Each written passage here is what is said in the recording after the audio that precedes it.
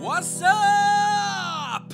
Paudie P in the house, I mean the GPO. Stood outside the door and I went, yo, yo, yo. Now is the time, we have to take this issue public. Forget the Queen, you know, this is my republic. I read the proclamation and things got crazy. Bullets started firing, it got a little hazy. Ended up doing time inside Kilmainham jail. I wanted to get out, but he wasn't getting bail. I'm not gonna lie, you know, it was pretty stressful. He tried writing poems, but he wasn't successful. I was second to the line when the firing squad came. They killed me on the spot, but they couldn't touch my name. We was just trying to put an end to his charter. Little did we know we was making him a martyr. Homies, my mama called me Patrick Pearse. A rebel, a nationalist, and all-round fierce. So now you know me better, then maybe you will start to think of me the more than just a pit stop on the dart.